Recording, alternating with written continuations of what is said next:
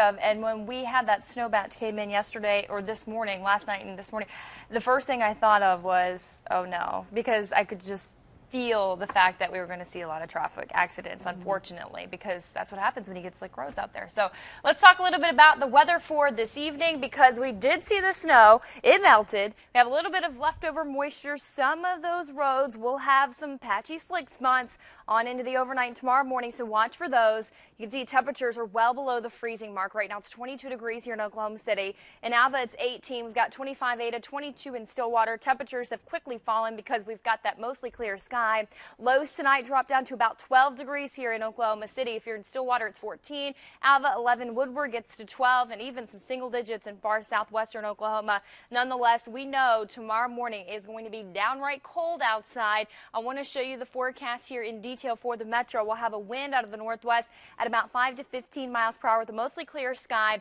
8 o'clock temperature is only 16 degrees, and when you factor in a wind at about 5 to 10, it'll make for some single-digit wind chills here, despite that sunshine. And the sunshine will continue. Noon temperatures at 32. West-northwest winds at 10. They'll turn more towards the southwest late in the day. Temperatures get to the upper 30s and near 40, but falling right back down to 34 degrees at 5 o'clock. So let's show you predictor temperatures. Here they are, single-digit wind chills here around a lot of the state. 11 is what it's going to feel like in Seminole. 8 o'clock tomorrow morning. We fast forward to 5 o'clock in the afternoon. Notice temperatures feeling like the 30s across the majority of the state. Alva, Enid in the upper 20s. And then 8 o'clock tomorrow night, feeling like the 30s across a lot of the state, the main body of the state. So bundle up. That's going to be the big story, the cold. Now we're tracking our next storm system.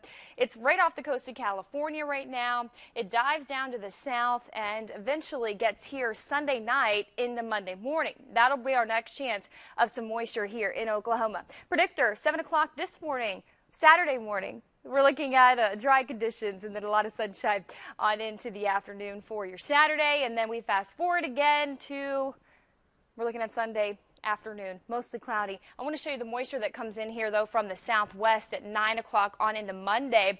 A lot of models are hinting that this is going to be mainly rain, although far northwestern Oklahoma will see a little bit of freezing weather as well as a potential for some snow for Monday afternoon. So let's show you the setup for Sunday night. This is preliminary. Far northwestern Oklahoma, places like Clinton on into Woodward, the Panhandle, potentially some freezing rain. It'll be rain here for much of the rest of the state, including Oklahoma City. Again, that is Sunday night. Then Monday around noon, sleet will be mixing with a little bit of snow in northwestern Oklahoma. There will be this little area right here around Clinton and northeast for some rain and snow.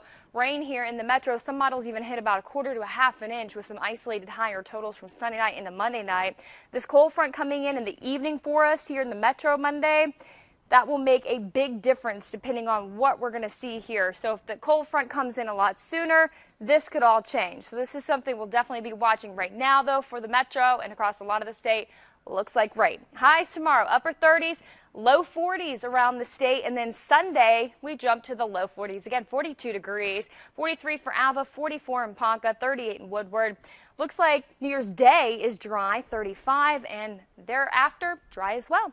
And you're up to date with the latest First Alert.